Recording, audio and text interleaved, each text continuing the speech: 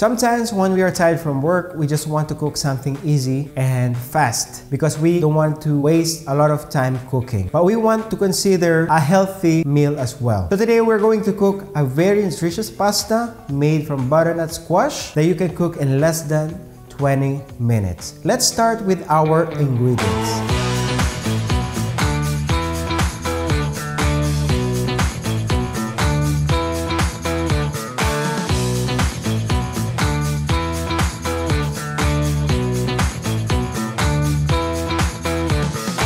These are the ingredients that we're gonna use for today. We have our pasta. Look how beautiful they are. It is very similar to rigatoni, but it's not rigatoni. It's called tortiglioni. We're gonna use this fresh butternut squash, and this is gonna be the main ingredient for today. Next, we have anchovies. Right here we have Parmesan cheese. You can use Parmigiano or Parmesan. Knob of butter. We got 1 clove of garlic, spring onion, and of course, I've got some creamy, rich coconut milk. I'm gonna start off by cutting our butternut squash into medium-sized cubes. Next is our spring onion. Let's just crush our garlic and peel the skin off. Alright, let's start by seasoning our boiling water with some salt. Be generous, but do not exaggerate. And now we're gonna put our pasta.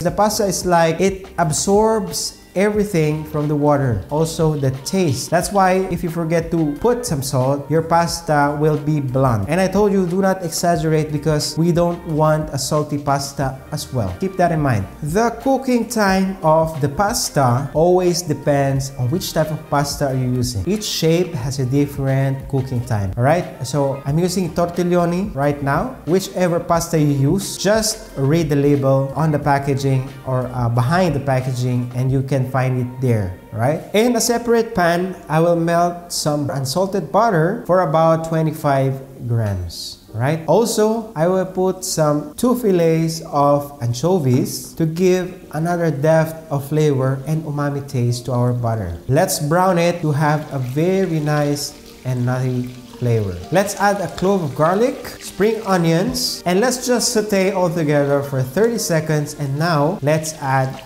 our butternut squash. Let's saute it for a minute or so. Now I will add some pasta water to soften the squash. And then to make the pasta extra creamy, I will use some coconut milk.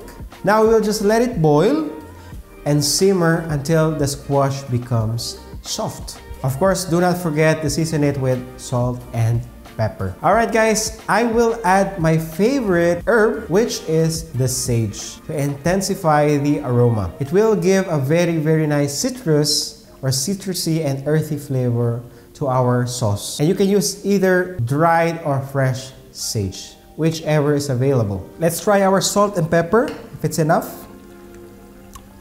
Very good, but I'm gonna add just a little bit more of our pepper.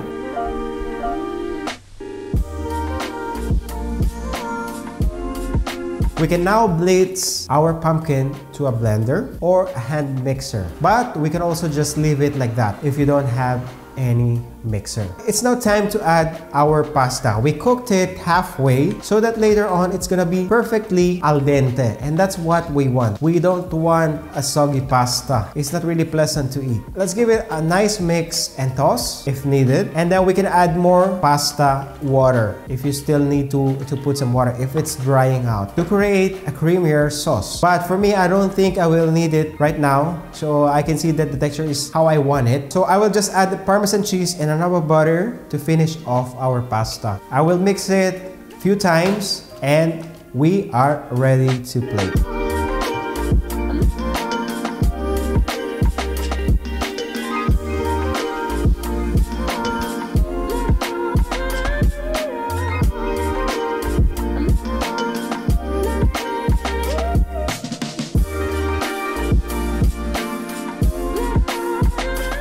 So guys, I hope you liked our recipe for today. As always, click the subscribe button for new recipes and vlogs every week turn on our notification bell. It's very, very, very important.